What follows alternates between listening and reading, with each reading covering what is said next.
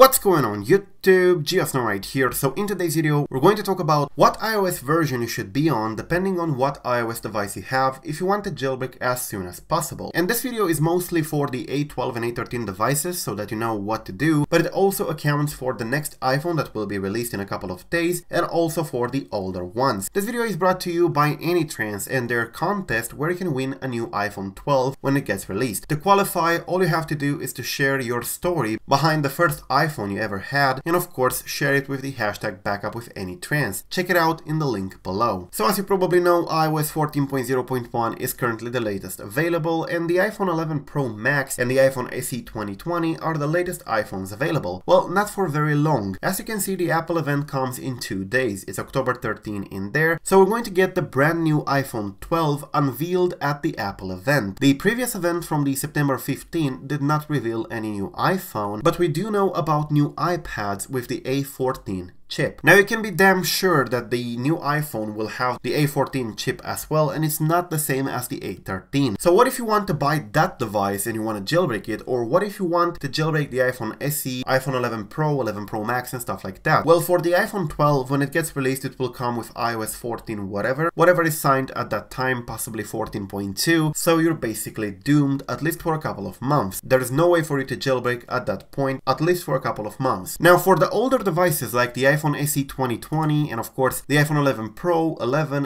Pro Max, iPhone XR, XS and stuff like that, you will be able to jailbreak them once we get an exploit. There is one available from the ABC research, as you probably know, which does work on A12 and A13, and they told me via DMs or direct messages that they are going to release it once Apple patches it, but we don't know when that happens. So for now, I would definitely recommend you to stay on iOS 14.0 if you are already there, or 14.0.1, because the 14.0 and 14.0.1 are basically the same thing. So you might as well just update to the 14.0.1 because it fixes a weird issue with connecting to wireless networks. So iOS 14.0.1 is a safe bet if you are already on 14.0. However, if you are on 13.7 or lower, stay on 13.7 or lower. Do not update to 14. There will be an exploit release that we can use for the uncovered jailbreak on 13.7 and lower, on A12 and A13 devices as well, and of course on older devices as well. And that exploit will be released at Black Hat Europe 2020 by developer 08TC3WBB. I talked with them in direct messages. They told me they're going to give it the pound to own as well for updating the uncovered jailbreak. So if you are indeed on an iPhone 11 Pro Max or an iPhone XS Max, 11, XS and stuff like that, definitely wait on 13.7, 13.6.1, 13.6 and 13.5.1. These are much better than the iOS 14 or 14.0.1. Do keep in mind, however, that the iOS 14.2 is also in beta second and it will come soon. So once this drops, do not update to iOS 14.2. It's much worse than 14.0.1 and it will likely patch even more vulnerabilities. iOS 14 is pretty hard to jailbreak as it is, and many developers in our community complained about it. That's why Checkra1n is not even supporting iOS 14 on all devices. The SEP has been hardened, the whole system has been hardened against the jailbreaks, so things are not looking very good for iOS 14. Do not update even further to destroy your chances. 14.0 and 14.0.1 are supported by this exploit in here by ABC Research, so you might as well wait in there if you're already there. Now what about Checkra1n? I'm getting a lot of questions whether Checkra1n will ever support A12 and A13 devices. The answer is no. The Checkra1n is based on a bootrom exploit, an exploit that cannot be patched, that is only available on the A11 devices and lower. And with the iOS 14, even that is threatened because SEP has been hardened, and of course it now needs a bypass before we can use Checkra1n again. They managed to do one on the A9X and lower devices, but not on A10 and newer for now. So stay away from iOS 14 even on Checkra1n devices. Now the earliest we're going to get that exploit for the uncovered to be updated on all devices on 13.7 and lower is December 7 through December 10. That's when the Black Hat happens, and that's probably when this talk would take place. So I would definitely highly recommend you to avoid iOS 14.2 when it comes out, and of course wait on 13.7 and lower. If you are already on 14.0, update to 14.0.1. It's okay, it's the same thing security wise, so you're not destroying your chances, because the Apple security content mentions that 14.0.1 has no CVEs, so there have been no security fixes in 14.0.1 that you should worry about. But yeah, the old saying still holds true: